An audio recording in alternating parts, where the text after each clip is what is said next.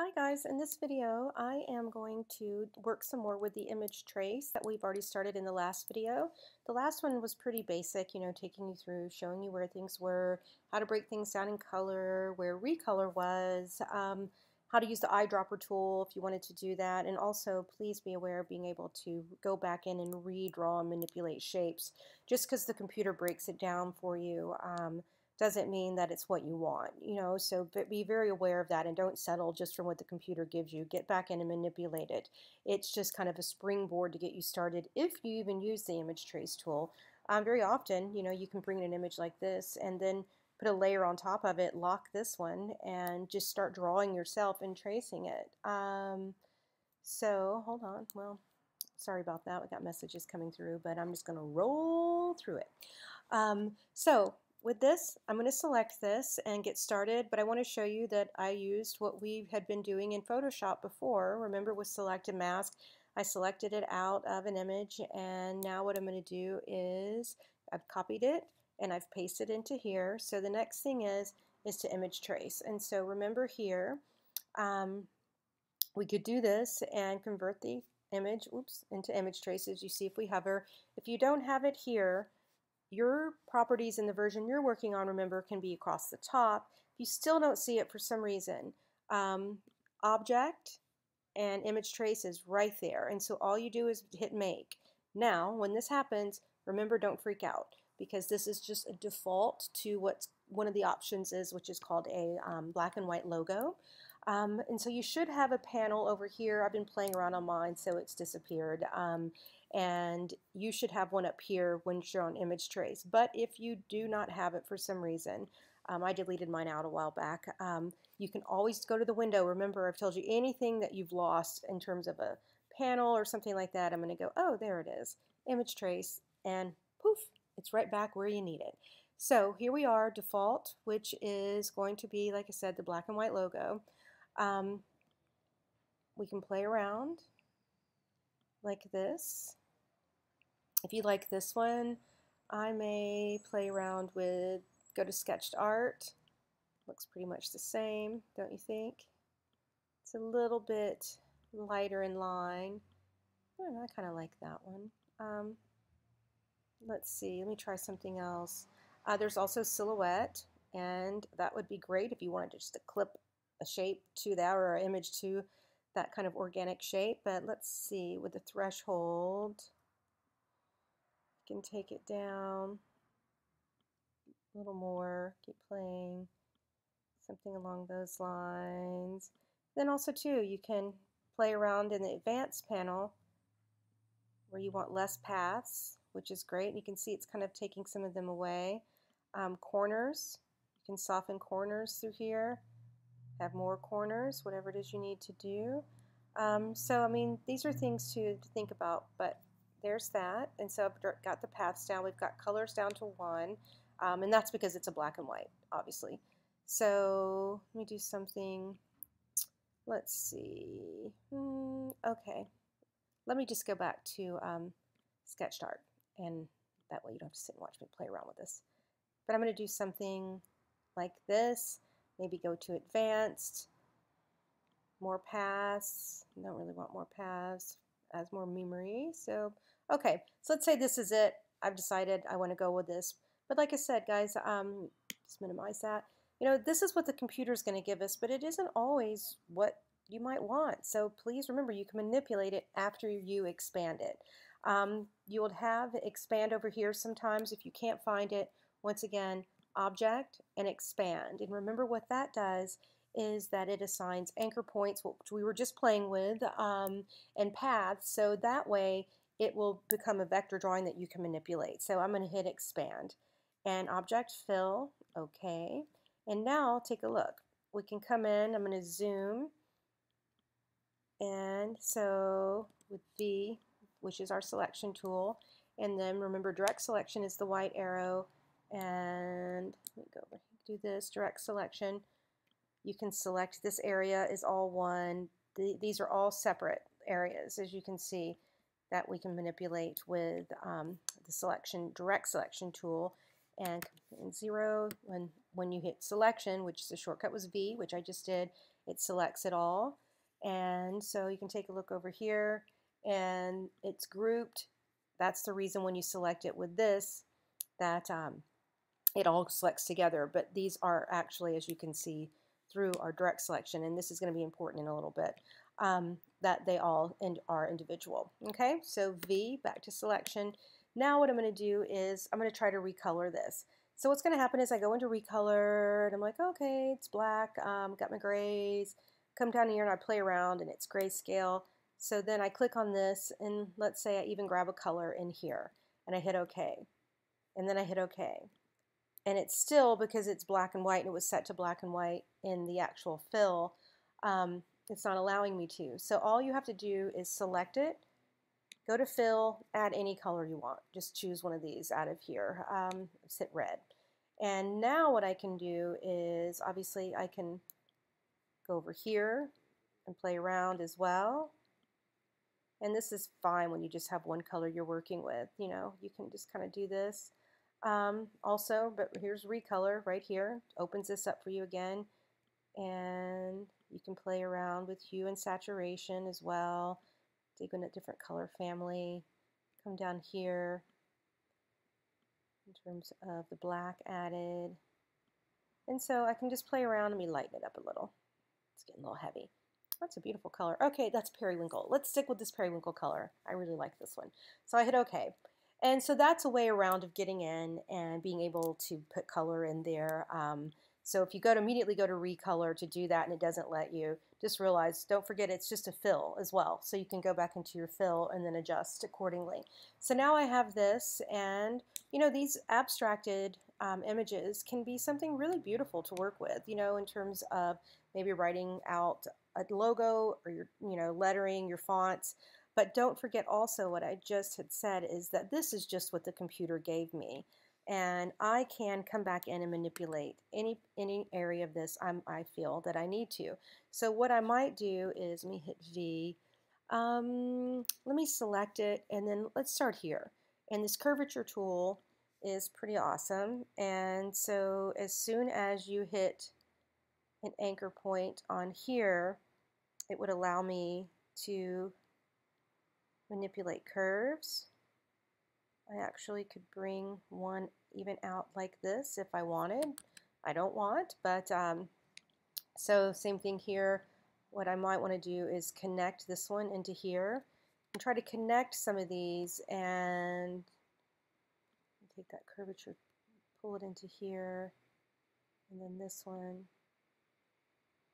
maybe do something like that, open it up, and then select this one, bring it down, bring this one down, and you can add one. I don't want to do that. Now what I might do is Shift C. Remember that tool? Remember this guy? And then I can bring this in and manipulate the line. Also, you can manipulate handles with that one, remember? So play around like that. Maybe I want to bring this in a little more there. And then just kind of work myself around the image, and I can redraw. So what I can also do is select this, grab in, which is the pencil tool, and maybe draw into these. Also to select this, and in works good, pencil tool, when I'm coming up and maybe doing something like that.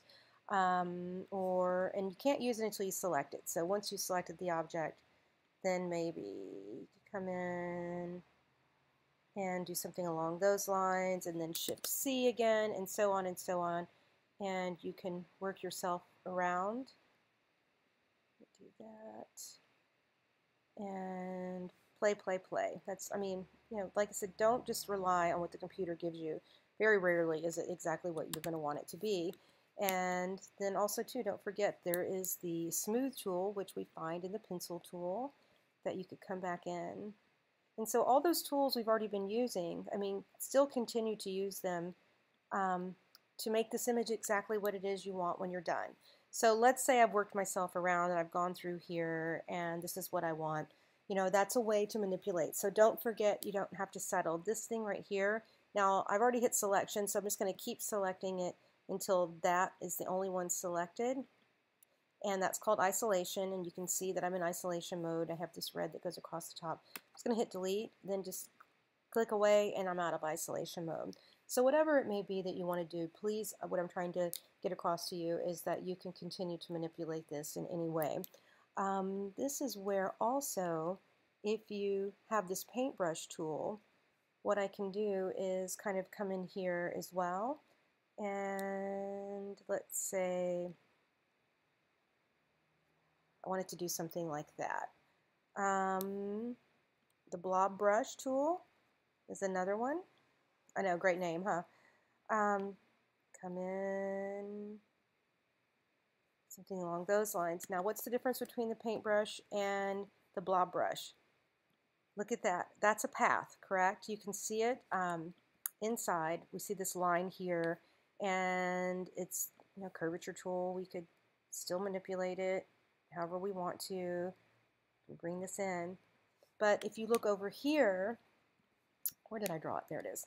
I'm going to select this, and it's actually an object, not a path. If you notice, it's a shape. And so the blob brush creates shapes, which is pretty awesome. And right here, and so then I can come back in and draw over that and select it, and you can see it's connected it to that one, and so on and so on. So now with Shift C, I could come in and make this line thinner through here, and it might be easier to manipulate when you grab the handle to do that. Same thing here, maybe make it thinner here, play with this handle. So that blob brush and that paint brush are really great, but this isn't an object that you can play with. Now what you could do is go to Object and expand the appearance, and now it's been assigned that. So, but the blob brush does that for you from the beginning. So just to show you that also, and that's how you can go back in and play and manipulate and reshape things how you want to. So I'm going to take this now. I'm going to delete that part out. And but I kind of like that. But back to the blob brush one more time. I'm going to zoom in, and here it is, and just go through. I want to fill that in.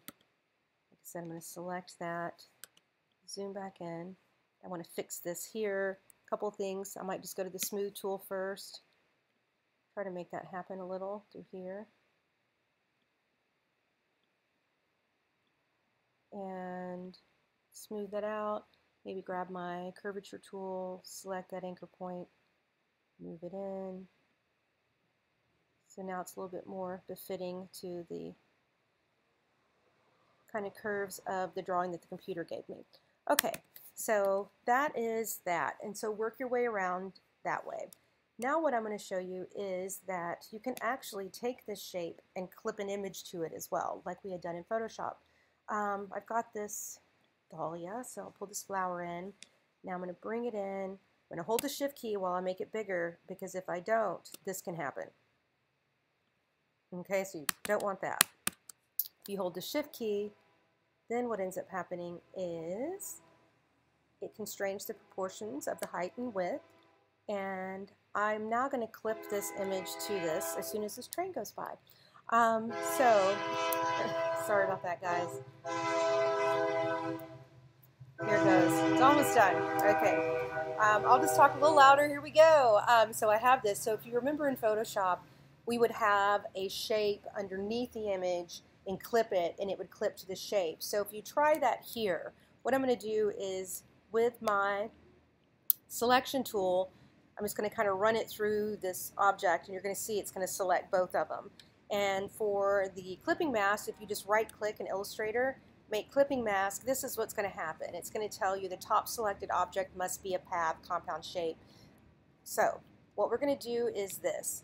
I'm going to select this, then hit right-click, and I'm going to tell it to arrange and send it to the back. Now, in Illustrator, this object, you want the object you're clipping it to be on top, or the shape you're clipping it to be on top, And then, so I'm going to select this one. It's already selected, so to select more than one thing, I'm just going to hold the Shift key and select the image, and you can tell that they're both selected. And also, they're on the same layer. So that's how you do this if they're on the same layer in Illustrator. Make certain that the image is behind the shape you want to clip it to. But look what's going to happen with this, because this isn't considered one object. Remember at the beginning I was showing you that it's grouped together, but it is not one object. So if you do this and you try to make a clipping mask, this is going to happen. It's very complex. You wish, yes, this is going to happen. So what we need to do is one more step, is to take this, and like I said, we know it's grouped because it says right here that it is. What I'm going to do is actually go down and make a compound path. And I'm going to do that, and when I make a compound path with this one, it's going to make them, it's going to merge it into one, like just kind of organic object. So I'm going to hit make. Now what I'm going to do is click this one, hold the Shift key, click this, right click, make clipping mask. Still says it's complex. Yes, I want to do it, and this is what I get. So that is how you can clip an image in Illustrator. So I hope these couple of things help you with your logo assignment as well, as we go forward and just kind of learn some of the different tools in Illustrator. Okay, bye.